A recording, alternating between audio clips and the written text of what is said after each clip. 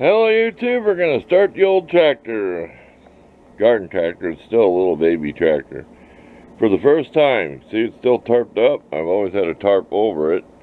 It blew down in the winter time, so this was folded over twice and laid over there during a snowstorm. So she's been covered up. Let's get her uncovered. You'll see me hit the starter for the first time. First thing we're going to do is, while we're getting ready, is we'll turn on the gas. Okay. I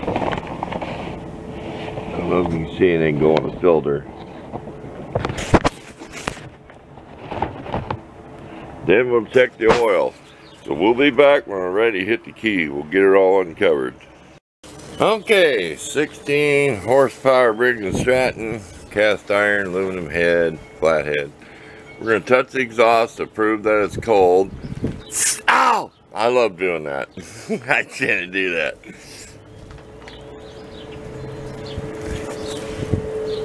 Take note how I got them battery clamps on that type of battery, and it works. See that? That works. We've got fuel. We're going to check oil, and then we're going to hit the key.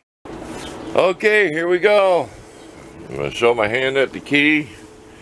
Choke's on, throttle's on idle. This has to start in an idle. It acts like a second choke because that's an updraft carburetor. Here we go.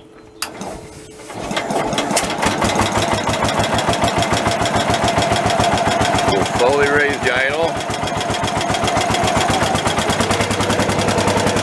Slowly take the choke off.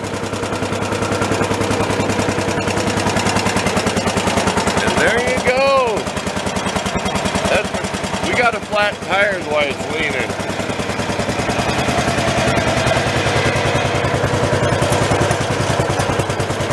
That'll be another video.